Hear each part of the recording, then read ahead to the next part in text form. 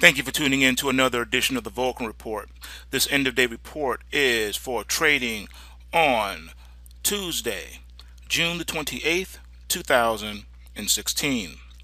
You're looking at a chart of the TVIX, looking at how on the weekly chart we still are not pulse waving positive, it's still pulse waving negative. The downtrend channel is still intact even after the Brexit. You can say and make an argument that this market has been doomed for this particular security to be relegated to a life of nothing. Seems like nothing seems to work. And the reason being is because your Federal Reserve is desperate, your central banks are desperate to pull the wool over your eyes to make you think that all is well and that there's nothing to see here, when in fact there is a lot to see here. You need to know that while the crude oil was being beaten into the dust to continue to punish OPEC, you see the dollar still being defended. Even though it's down today, it's still being defended. It's still above 96. Meanwhile, the euro caught a bid as well. Meanwhile, the pound tried to come back a little bit, but it is insignificant. The dead count bounced back to life, or so it would seem.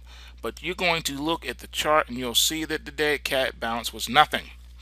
Alright, as you can see here, even though the shares got beat down in the TVIX and hit an intraday low of 246, it's still above that right at that 250 handle. It's right there. All it did was pull back to give you a second chance to get into the market. That's all you're looking at right here. Technically speaking, on the daily chart, you're in a positive pulse wave scenario. So let's take a look at another one here to paint the picture. Alright, here's your UVXY. And as you can see, the UVXY, same picture, except for it was down like $3 today. And it closed down $3.29. So as you can see, this is your overall picture here. So we fell from these lofty highs up here in the teens down to 11. So this is where you are right now. But if you take a longer term view, you can see this pullback is just setting up for the market to possibly get long again once the dead count bounce is over. We just don't know how much further it's going to go, but it does exist, so we have to acknowledge it. And here's your dollar. Your dollar was defended all day long, as you can see here. It was defended very well. Alright, bouncing around the trend line, not letting it crash down at all. Momentum pointing up on the close. Look at you. Alright, it's getting ready to break out. So you need to ask yourself a question. How is the dollar able to be strong when the other currencies are rallying? If the pound is up 200-300 points in a day, shouldn't the dollar be down at least close to a penny at least? No, that's not what happened. That's not what happened at all. Instead, your dollar hits 96.86 yesterday, and you're only down to 96.18. That's it. That's it. So that should let you know that the dollar's being defended. You cannot even make the correlation arguments that you used to be able to make back in the 90s.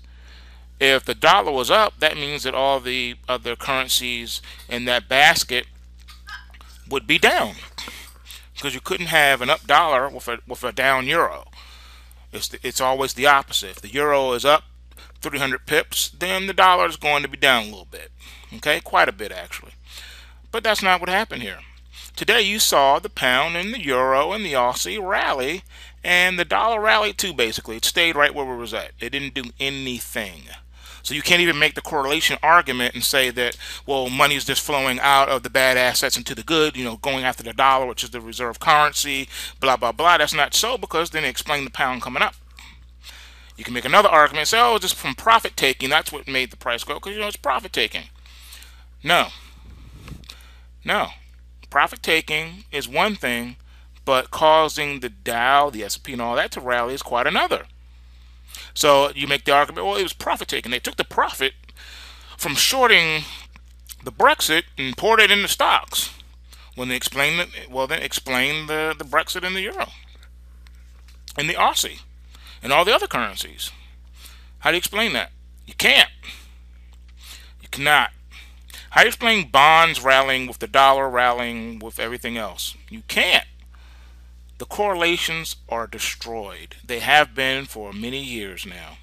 It used to be if stocks were in trouble, bonds would be rallying because people put their money into the bonds and they put the money into gold and silver, and vice versa. Doesn't happen like that anymore. Today you saw gold and silver get beat down. All right, gold is down to 315 now. Quite a drop. Okay, so you have to look at the overall pictures to get a gauge of what's happening. And if you want to get a better understanding of what's really happening, you have to look at silver. Let's look at silver. While the gold was down, the silver caught a bid. We are now at 1784. That is quite impressive. And we got as high as 1791, getting closer to breaking that $18 mark. Technically speaking, I do believe that the silver wants to take out the Brexit high of 1832. So that is the target of where we're heading by Friday. Got to at least test that, if not take it out. If the dead cap bounce is going to be over with, then we should take it out. So that's the target in the silver. All right, the end of week Friday target for gold is 1362.20. Market's going to need to test and take that out. Even though it's flat now after getting beat down a little bit, it is still in a positive pulse wave position and ready to take off and test that 1362 Brexit high as well. So that's our goal for for gold by the end of the week.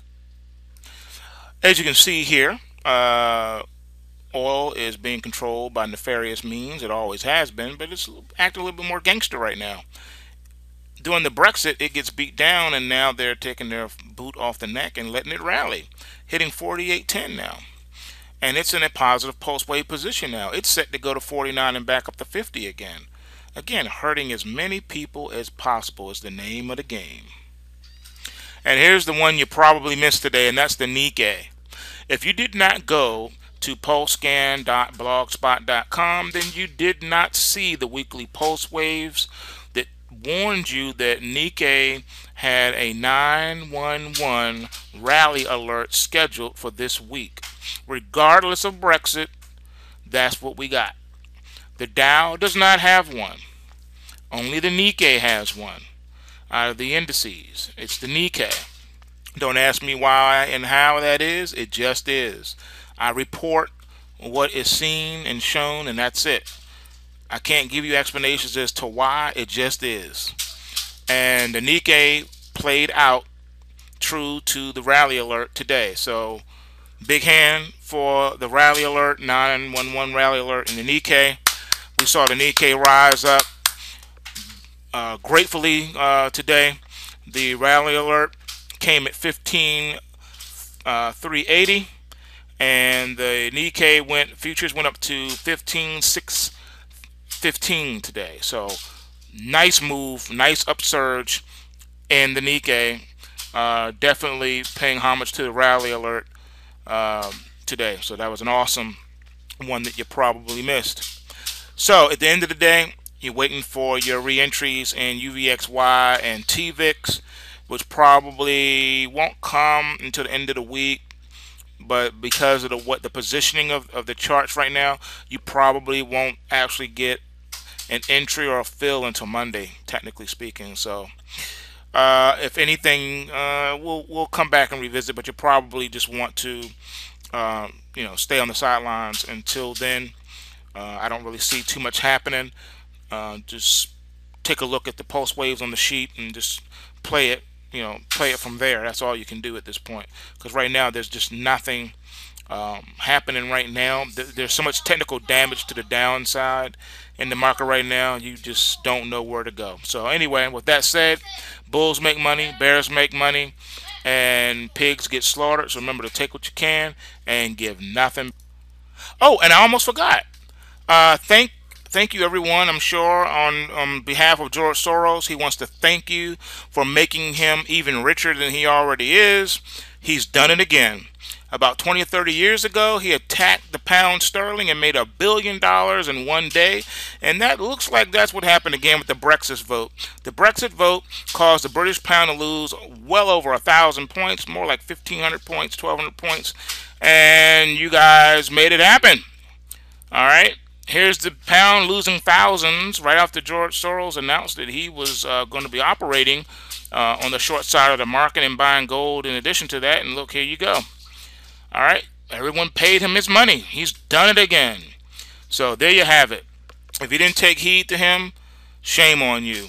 If you didn't make at least a couple of dollars off of the Brexit situation, shame on you. You're not a trader. You got to give it up. Find a new career. All right. If you couldn't make money off this Brexit, not even a penny, not even $100, then you are asleep at the switch, and you should fire yourself and hire me. Peace.